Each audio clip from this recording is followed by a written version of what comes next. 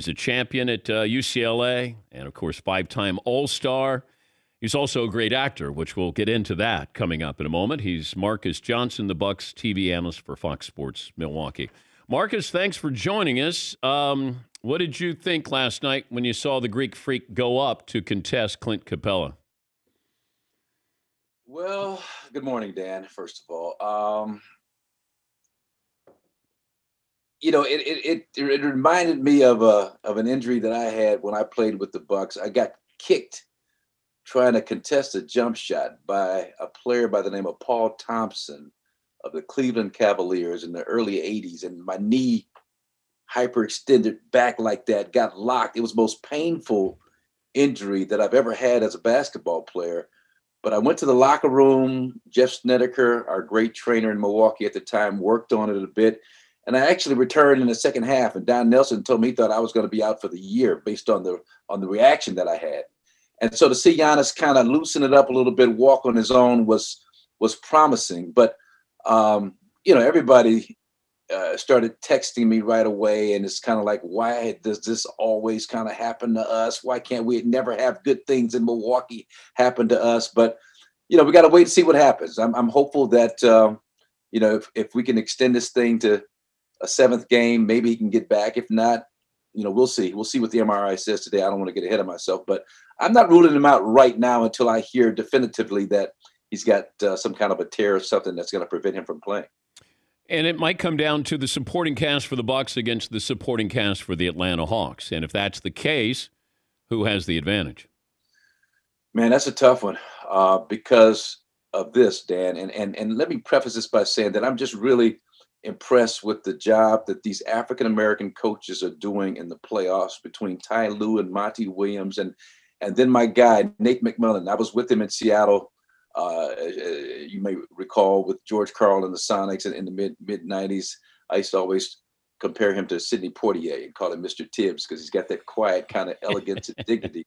But they call me Mr. Tibbs. But yeah. But Nate, this whole thing, but connected like a fist, and the calming influence, I think, is a big key for them. But more tangibly, Bogdanovich, the knee. Speaking of knees, the knee is looking better. He looked really good, really mobile, especially his activity on defense. Herter, Kayvon, or whatever they're calling him, has been a real revelation. I've always liked it, but now he's kind of taking that step to the next level. And you go along with the other guys who are playing exceptional basketball for them. And then Cam Reddish. It's funny, Cam Reddish. I was talking to my son Khris. And he's like, Cam Reddish is the guy, he's the guy that all the young players kind of look up to. And Anthony Edwards says that Cam Reddish is that dude. I didn't know that. I know Cam Reddish had that kind of reputation kind of coming up in the AAU ranks. He looked good last night. So we've got enough. Khris Middleton. And here's the other point. Now, I don't want to get too long-winded, but you got a lot of guys, Kendrick Perkins, Steven Jackson, talking about Khris Middleton as the Batman and Giannis is the Robin. Now, Khris is our closer because he can shoot with the best of them down the stretch. Now we'll get a chance to see just how truthful of an observation like that is. And that's not to put the pressure on Khris, because he did a great job when Giannis went down against Miami last year. He's done a great job this year when he's had to carry the load. We saw what he could do the game before last with the 20-point fourth quarter. But Khris is the kind of guy that can, under certain circumstances, carry you. But Giannis takes so much pressure off of him because of the gravity he creates. And so it's a symbiotic type of relationship between the two. So we'll see. We'll see how it pans out. We got enough to do it. The question is mentally, will we be able to kind of quell this Hawk juggernaut, this momentum they built this last ball game? So we'll see. It'll be fascinating to see how it plays out either way. You start to look at players in today's generation, and I know you and I would go, I remember back in the 70s or 80s, and guys would play and they would have, injuries. Like, there's load management here, but these guys are in the best shape. They got nutrition, they got trainers, they got private travel. So I'm trying to figure out, is it just a coincidence that we have these injuries here? If I have load management, then should we be having as many injuries as we have? And there's some you can't prevent. But I didn't think that Anthony Davis was in shape. I didn't think that James Harden was in shape this year. And you got load management. So what is the difference in generations, with these guys and how they prepare and how you did, back in the 70s or 80s? Well, it's interesting because we worked harder. Like myself, for example, guys used to hate to work out with me because I work really hard, especially, I mean, leapfrogs with 25-pound weights behind my back. So now I'm paying the price. So now I've got all kinds of disc issues and hip issues and everything. I was talking to Giannis probably 2 years ago, and I asked him about his off-season workouts. I mean, how much he ran, and did he run beaches and hills? And he's like, no, I just do a lot of defensive slides and I play a lot of basketball. And so he lifts a lot of weights and does a lot of cardio stuff in terms of the machines and equipment and that type of stuff too. But it's a different approach. But also, Dan, I mean, this was the quickest turnaround. You know all this stuff. Quickest turnaround in professional sports history from when the bubble season ended to when this season started. The condensed scheduling of the 72 games was as condensed as it's ever been. You're playing every other day. I mean, these guys just, their bodies aren't used to that kind of taxation on their skeletal system, if you will. And so I think a lot of that had to do with that.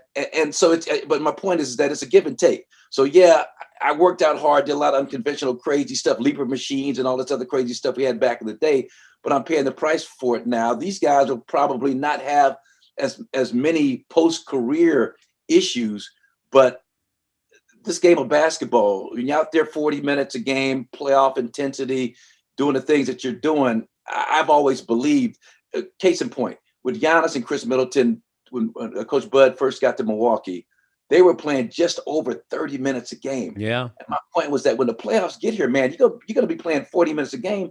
And so our people were like, well, we've got other ways to compensate for that without putting a lot of pressure in their skeletal system. And my thing has always been, man, you got to get out there and play. You can't manufacture anything that replicates playing on that hardwood, jumping, landing, coming up and down. It's not the jumping that gets you. Somebody told me it's like the landing, the constant landing and the pounding. And so it's just a different approach nowadays. And I think you're seeing some of the fallout from the quick turnaround that was necessitated, obviously, by the league needing to play a certain number of games to get paid. So everybody wants to get paid, so it was necessary. He's Marques Johnson, the Bucks TV analyst for FOX Sports Milwaukee, 5-time NBA All-Star. Yeah, you start to wonder, look at LeBron. He's got 3 extra seasons of playoff basketball in that body, which to do what he does and still be able to do that, I mean, that's freakish. That's crazy. I mean, it's not like Kareem or Wilt or some of these other players. Like LeBron is bringing the ball up the floor. Like he's, it's a little bit different what we ask of LeBron than we do probably any other player in NBA history to be able to do it this long, this well, and he continues to do it. What do you think of LeBron? I love LeBron. I'm my family, between myself, my sons, Chris, Josiah, who's the king of NBA Twitter right now. But no, we're big LeBron fans, and it's mainly because of a few things. I mean, just in terms of no scandal, no, I mean, some comments on some issues or whatever that you could call it a question. But in terms of how he has conducted himself, how he's given back to his community, the school that he built in Akron, all that. I mean, that's great stuff. But more tangibly, what is he, 15, 16 years in, and he's still playing at an MVP level. Still, and so I talked to Coach Wooden, interviewed Coach Wooden, myself, Chris, and Josiah for a piece I was doing about Coach Wooden. And we asked him about LeBron and Kobe. And this is going to get a lot of people upset, a lot of Kobe fans in Los Angeles in particular. But he felt like LeBron was more of his kind of a player because he was a pass-first team guy and was not looking to bring a lot of attention to himself. Now, that's not absolutely true, but I've always been a big LeBron fan, and the fact that he's 15, 16 years in, 36 years old, whatever it is, the way he takes care of himself, just the persona that he exudes, whether you like him or not, in terms of some of the stances that he takes, he's taking stances, and he's out there producing. And even more tangibly, as a basketball player, he controls the game as well as anybody I've seen since Magic Johnson with the ball in his hands.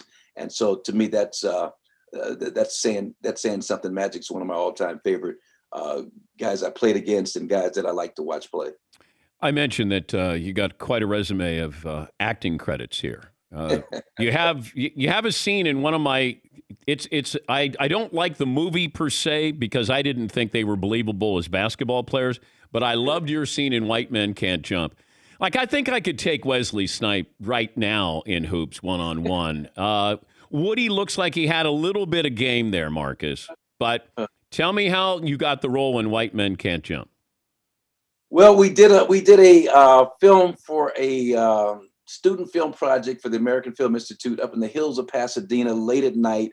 Myself and Nigel Miguel and Silk Kozart, all these actors. It was based on the life of Raymond Lewis, this great L.A.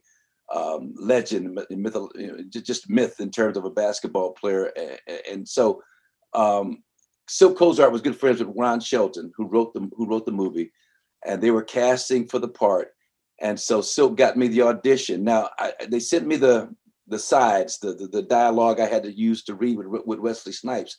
And I saw that there was a scene where my character pulled out a knife on Wesley Snipes. And so I'd seen a scene from a movie where this protagonist uses a razor blade, straight razor. And so my dad was a barber. I went and got one of his razors and practiced kind of opening it up and with one hand. And so when it got to that part of the scene with Wesley, I did the whole thing and chased him around the audition room. And so Ron Shelton's like, yeah, man, that's great. You got the part, but leave that friggin' blade at home next time. We got prop blades for that stuff. You're gonna kill somebody with that thing. And so I got the part like that.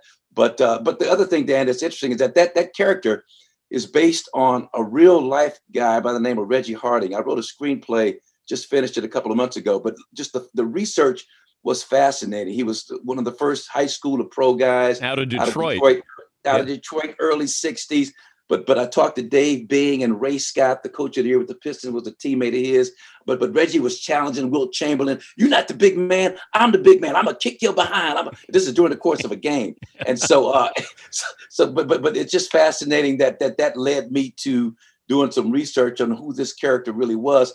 He was heroin addicted. He got shot and killed on the streets of Detroit at 30 years old. He just crossed paths with Satchel Paige, Goose Tatum, so many characters and so many great historical figures in sports. So and he comes into a convenience store. He's 7 feet tall. Yeah, exactly. And you know, they go, Reggie. And then he makes it seem like, no, that's not me. And that's what your scene is. That's what I say. And that's the first thing. One of the first stories you would hear as an NBA player was that story. But Reggie Harding in true life had robbed that same store like 5 or 6 times. You know, he was robbing drug houses over and over again to get money, you know, and he'd go in with this mask on at 7 feet tall. I'm like, come on, Reggie. He's like, this ain't me. This ain't me. So that's the name of the screenplay. This ain't me. Yeah, a tragic ending, but I had a lot of fun doing the movie and worked with a lot of great people. And you're right, Woody. So Woody and I, quick story. First time we played together, pickup basketball. They just wanted us all to play at the Hollywood Rec Center. And so Woody called this bogus foul, Dan. So I'm like, come on, Woody, that was a bullcrap foul. So Woody's like, what do you mean? What do you mean? Why would you impugn my integrity? Why would you impugn my integrity? I was like, Woody, first of all, I went to Crenshaw. I have no idea what it means. Number 2, it was still a bullcrap foul.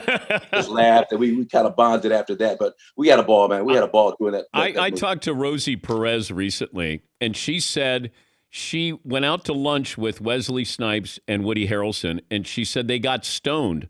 And she said then they came back, and, Ron Shelton wanted to make, you guys were getting ready to shoot. She said they were stoned.